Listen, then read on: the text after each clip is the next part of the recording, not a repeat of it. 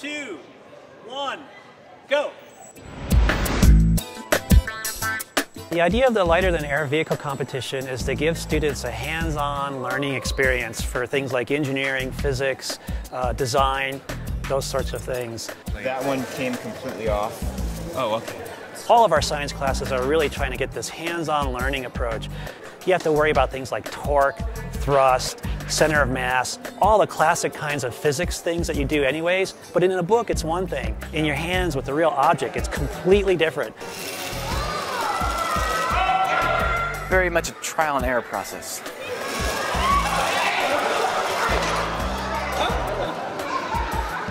What happened was we had two motors, originally to control left and right, and during our practice flight, actually broke one of them off. So we did it with just the one, and actually I found that to be more beneficial. It wasn't as touchy. It tended to, like, if you have one click on your throttle, with two motors it would just, but if you have, with one I found it was a lot more smooth, a lot easier to control. And I think you could see in the students' eyes when they're actually flying it and building it, you could see in their eyes all the wheels clicking. They're like, oh, I get it. We have to do this, we have to do that. So it's the hands-on learning thing that we were really going for.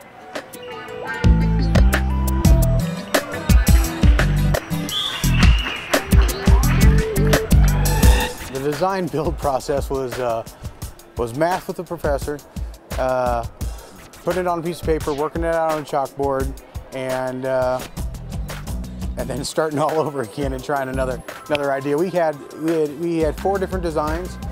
We had 4 light bulbs go off, and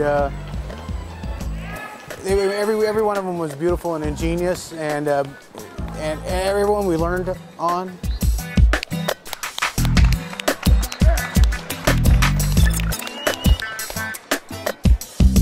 Nevada NASA Space Grant is who provided the funding for this, and their mission is to educate, inspire, and employ the next generation of scientists and technicians. That funding paid for all the parts required to make this happen, all the radio control units, all the motors, all the batteries, the cost to the student, right? Because again, Nevada NASA Space Grant paid for all these parts. What we asked the students provide are just whatever structure they thought they needed to put their vehicle together. So usually like balsa wood, that kind of thing.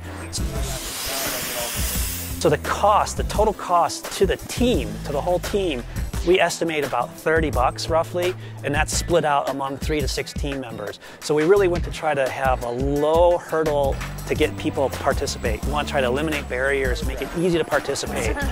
It's too heavy in the front. It's just a new experience, you know. I didn't think I would ever be in a competition like this just because I'm not even like in an engineering class or anything like that. I'm going for dentistry. I just like jumped into it kind of thing. We met during lunch.